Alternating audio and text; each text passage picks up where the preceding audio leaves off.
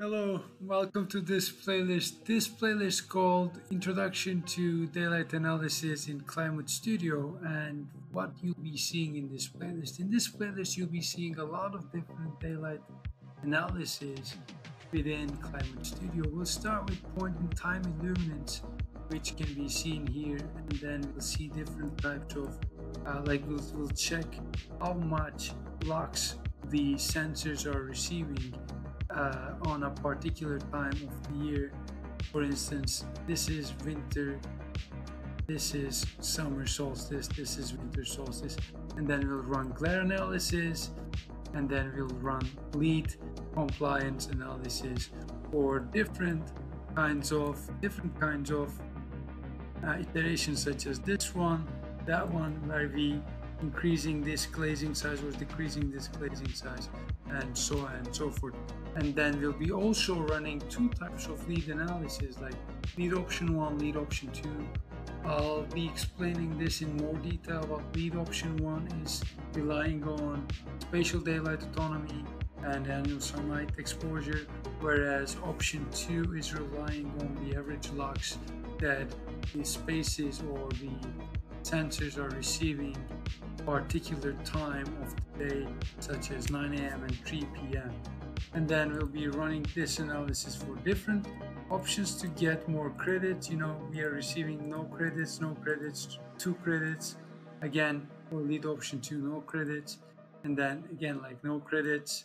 And then we'll take a look at another, like a metric system, which is BREEAM, Building Research Establishment Group, which is from UK.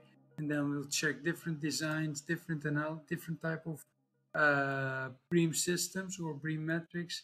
And then we'll check another metric, which is called EN 17037, which is basically taking a closer look at these kind of like results, such as room compliances or window groups, okay, or like the room compliance, but this time showing in different daylight autonomy values ranging to 0 to 500 lux, 75, 750 lux, and so on and so forth. And then we'll be running a custom daylight analysis that shows us the useful daylight illuminance as well, which is again touched upon in the previous playlist with Honeybee, but desired value between 300 and 3000 lux. Over 3000 will cause a glare in here. We can see that glare actually here and here as well, and here as well. That is also can be tracked with the annual sun exposure analysis or average lux, or like we are checking the blinds. But you may see these blinds are the latest version. So if I come over here, you can see different types of glazings as such. So also I'll go through the variations, etc. for these types of analysis. So I hope you will enjoy this playlist. Please make sure like this video or all the videos, and subscribe if you haven't yet. Have a nice day.